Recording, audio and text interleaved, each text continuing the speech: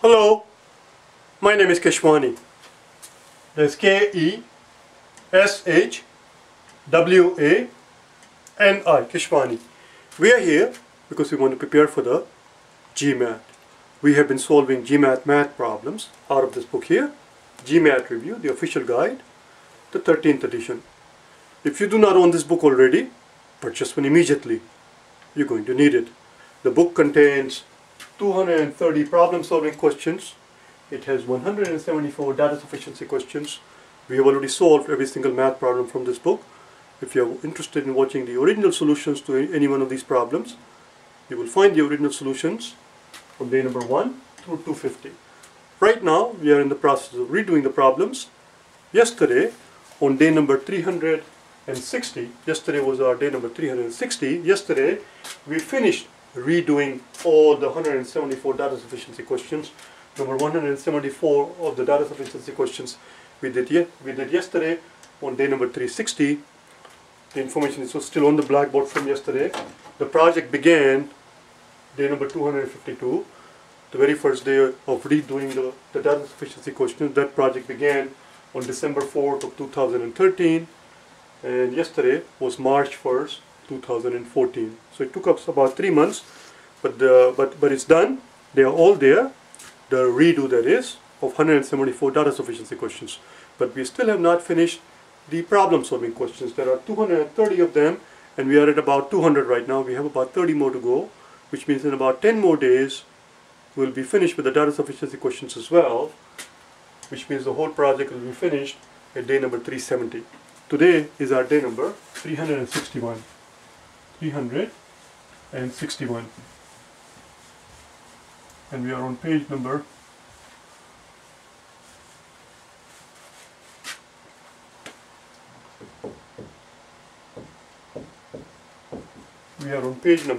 181. Please turn to it. The very first problem on the page, page 181. Problem number 203. Problem number 203. It tells us that the current price of a towel is certain amount. Let's call it P dollars. P for the price. We are told that at that price, N towels can be had for $120. So whatever the prevailing price is of the towels in this particular shop, we are told that at that particular price we can buy N towels, again an unknown quantity, if we have $120. $120 will buy us N towels. The question is this: if price were to go up by $1, if the price were to go up by $1, 10 fewer can be bought for $120. The question is, how much is P? That's what we want to find out. We want to find out, the question here is, so what is the current price right now, given the fact that if we were to raise the price by $1, if the price were to raise by $1, by $1, then we will be able to buy 10 fewer dollars. Listen, first thing first, before we dive into the mathematical solution of the problem, let me get something out of my system here, so that it's out of my system and I feel better. If price is singular, why were? Why do we say were? I'm doing this thing for the benefit of the non-native speakers right now, because if you're a speaker of the English language, hopefully you will understand it. It is were is one of the idiosyncrasies, one of the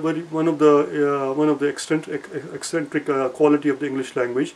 The rule in English language is that if one is speaking hypothetically, then one is to use were, since this is hypothetical situation. If we were to, it's not real, but suppose that we did raise the price by $1. That's what they're saying here. If we were, it is were because it is hypothetical. It is a hypothetical situation. If it's a hypothetical situation, if I were rich, if I were rich, I would of course buy a Yugo. For those of you who know what a Yugo was, not is, it no longer exists.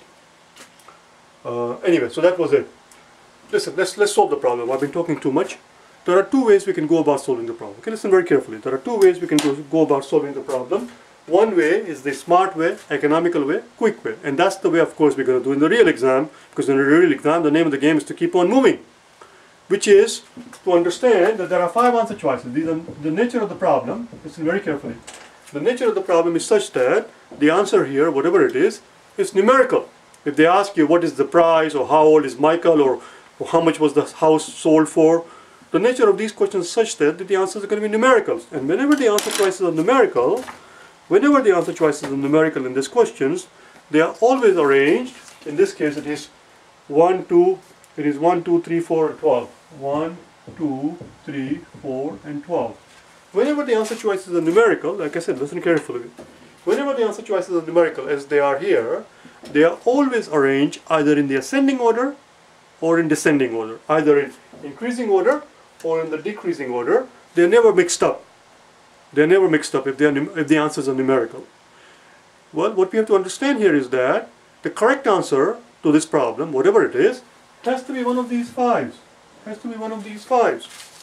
Why don't we just pick one and put it in the problem and see if it works, see if it fits. And if it doesn't fit, try something else. My question to you is that if you were to do the trial and error method, what do you suppose in the worst case situation, how many times do you suppose we'll end up trying? There is a way of figuring out the correct answer here by trying only twice. Not 4 times. If you said 4 times, not 4 times, not 5 times, only by trying twice we can locate the right answer. And the key is this. The key is to always start with the happy medium. Always start with the happy medium. If C works, if C fits, great, you get lucky. There's a 1 out of 5 chance that you might get lucky, and C is the answer, it fits, it's fine, everything is hunky-dory, as we say in the desert. If C does not fit, then in most cases, you should be able to tell whether that amount is too large or too small.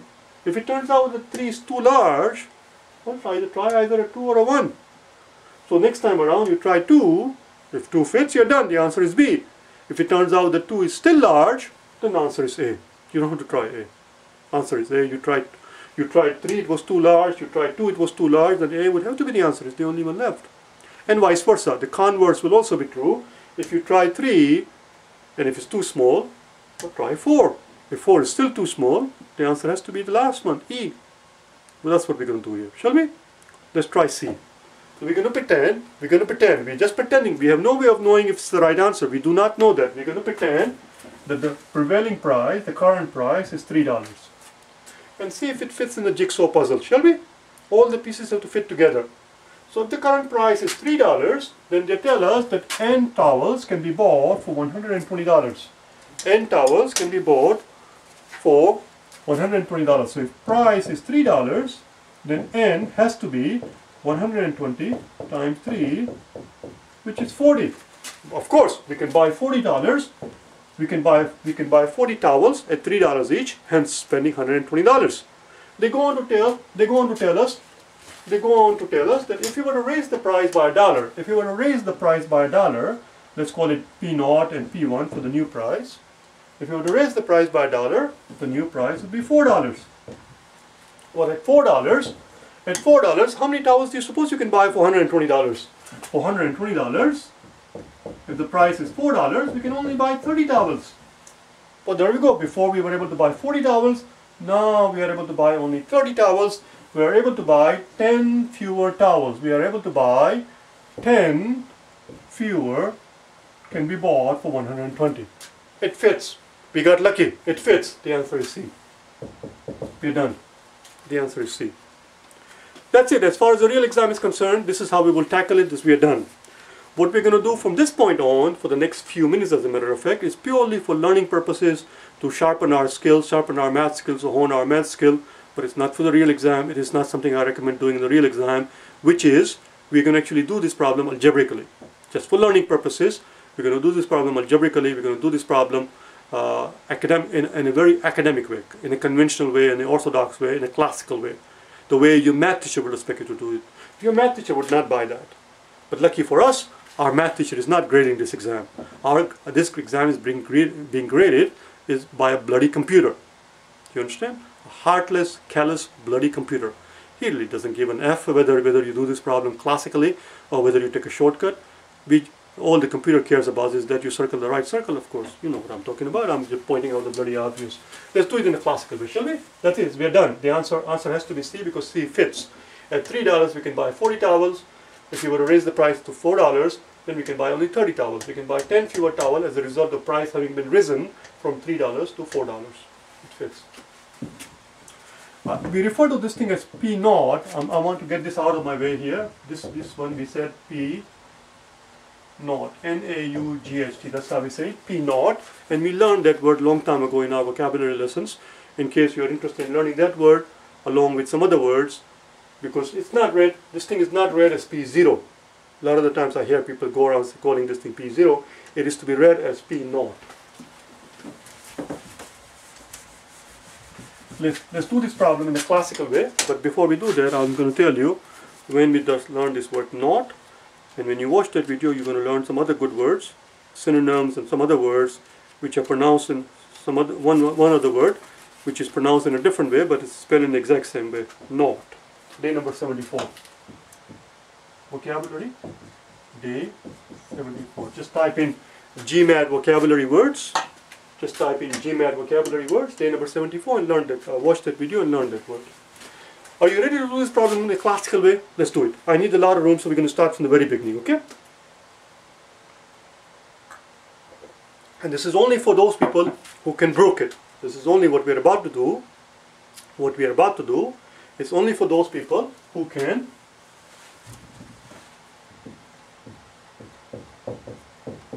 broke it.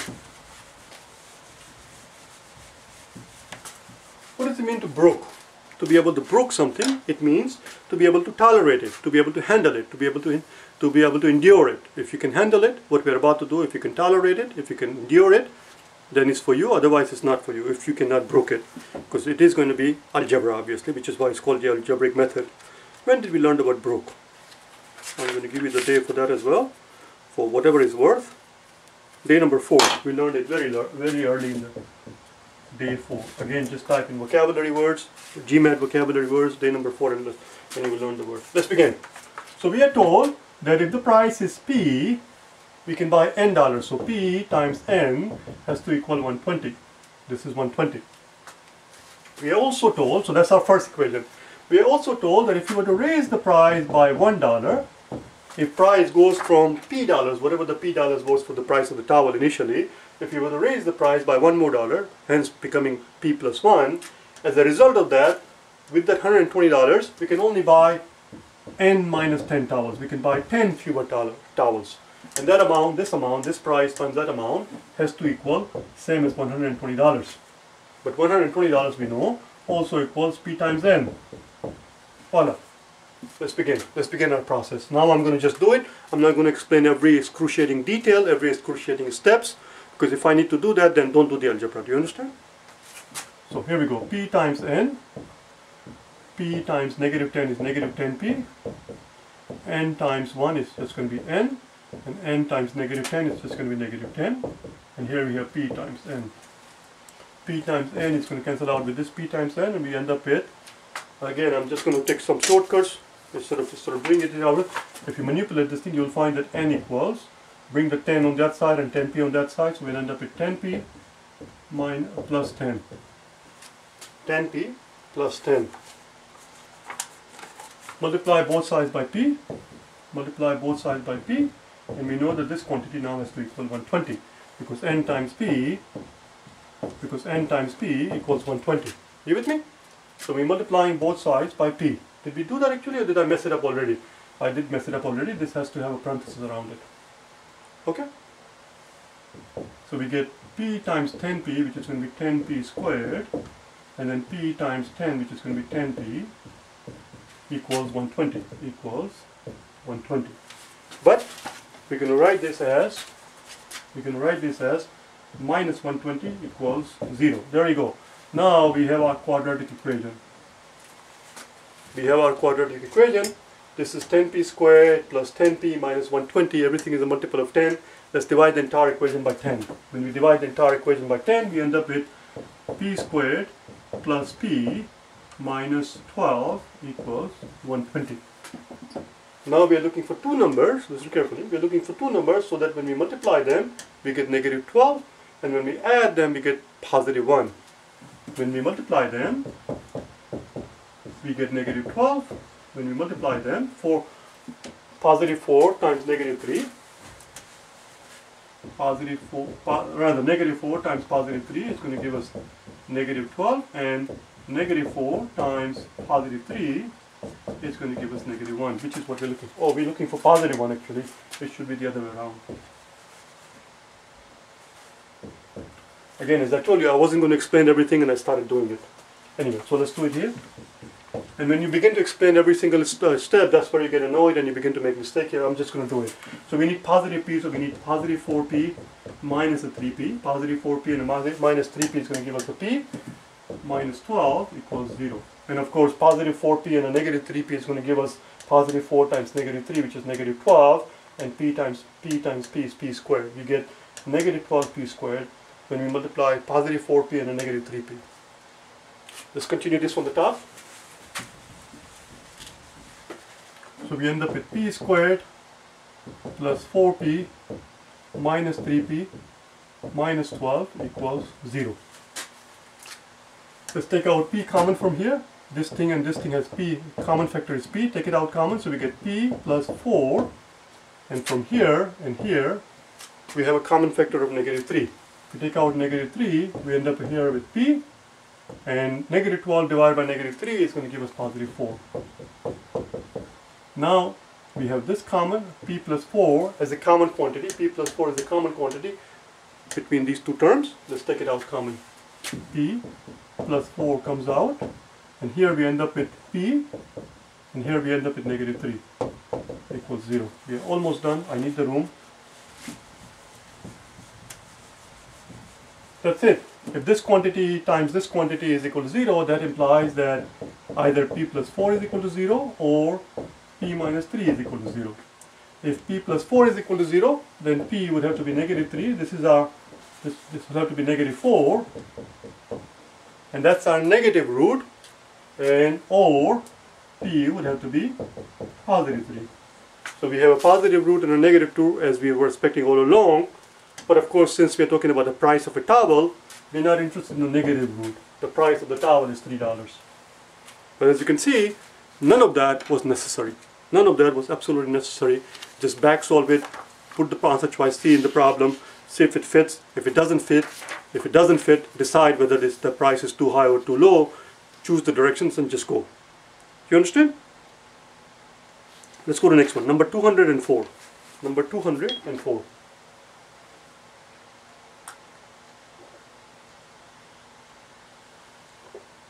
Number 204.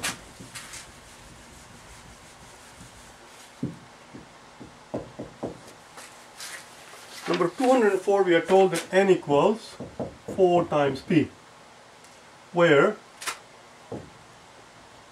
p is a prime number greater than 2.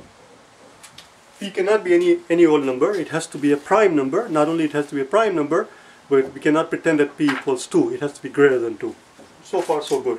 What is it that they're asking? What they're asking here, what the question is, how many different,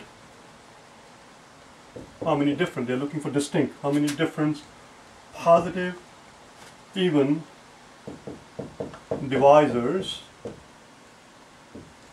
does n have? How many different positive divisor does n have? Let's find out, shall we?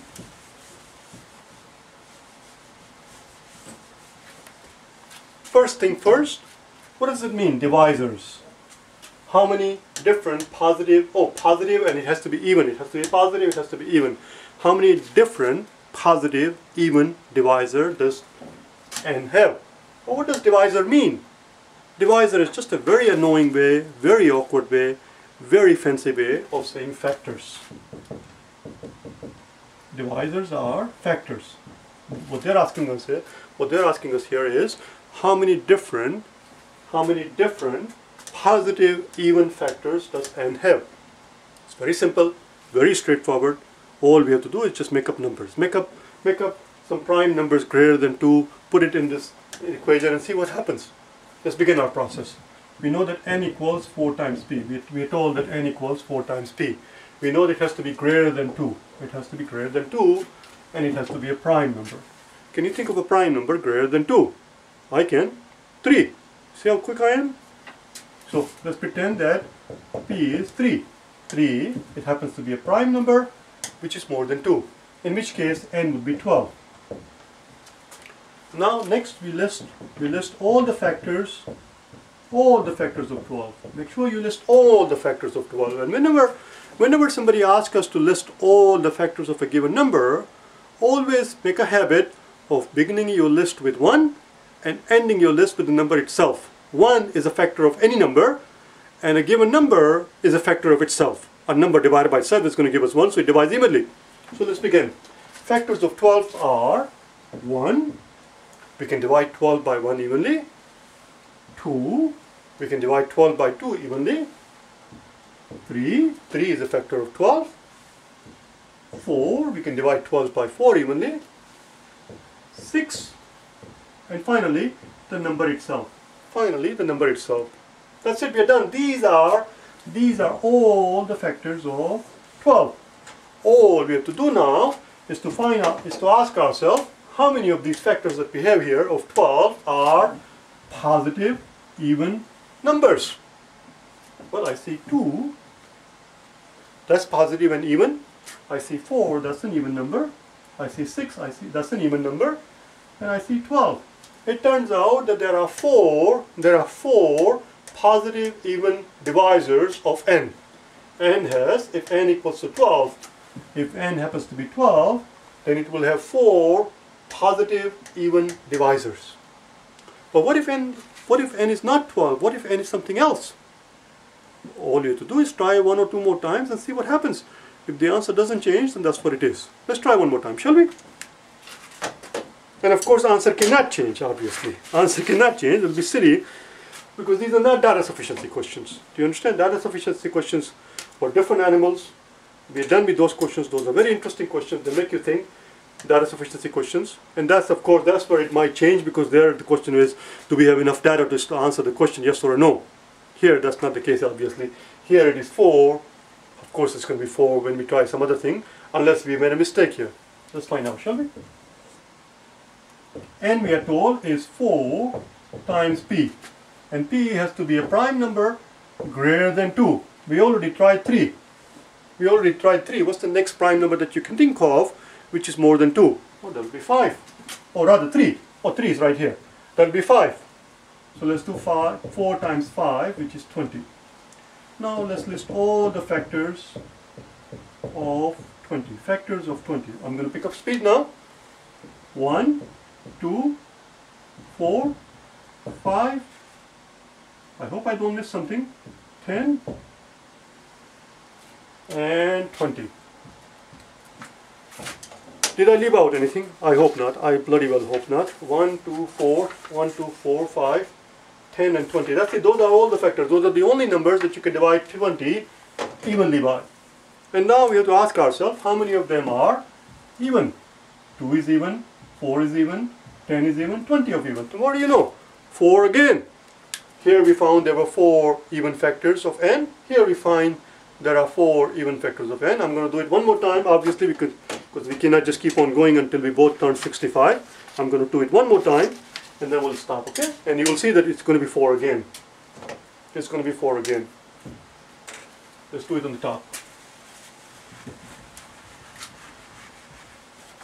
N equals 4 times p, 4 times, well, we tried 3, we tried 5, let's try 7. That's 28. Factors of 28. Factors of 28. And of course, for your own curiosity, to satisfy your own curiosity and for your own learning purposes, It does not have to try for you. It does not hurt for you to try plug in two more prime numbers there and make sure that you get the same answer. We tried 7 here. 9 is not a prime number. Try 11 on your own. Then try 13 and see what happens. Answer is always going to be 4. And at the end of the problem, I'm going to tell you why that is the case. Why is the answer always 4? I'll tell you at the end of the solution. Okay. 28. So again, the factors of 28 are 1, 2, 1, 2, 3 is not a factor, 4, 6 no, 7, 14, and 28. And 28. And how many of them are even? How many of them are even? Well, let's find out, shall we? We have 2, we have 4, we have 14, and we have 28. We have 2, 4, 14, and 28. Again 4. Why is the answer always 4? Why is the answer always 4? Answer is always going to be 4. Why? Because we have 2. Listen very clearly. Why? The answer to that question is this. Because we have 2 even numbers here. 2 and 4. Always. 2 and 4. Right? And then what happens? You take those 2 even numbers. Where does the 6 come from? 6 comes from 2 times 3. So that's your third one. And where does 12 comes from? 12 comes from 3 times 4. So we have 2 even numbers and a 1 prime number in between. We have 2 even numbers and then we have 1 prime numbers. We have 1 prime numbers and then we have 2 even numbers, 1 and 2. When we multiply that prime number by the first even number, you get a third even number. When you multiply that prime number by the second even number, you get your fourth even number. So there are always going to be 4 even factors. See? There's the prime number right here in the middle. When you multiply the prime number by the even number, you're going to get your third even number, 14. 2 times 7 is 14. And then you take your prime number and multiply it by the second even number, and you will get your fourth even number, even factor rather. The answer is always going to be 4. I'm not going to start number 205 right now. My plan was actually to do number 205. I'm not going to do it right now because I think the video has gotten to be very long already. Let's stop right here, okay? I will see you tomorrow, okay? Bye now.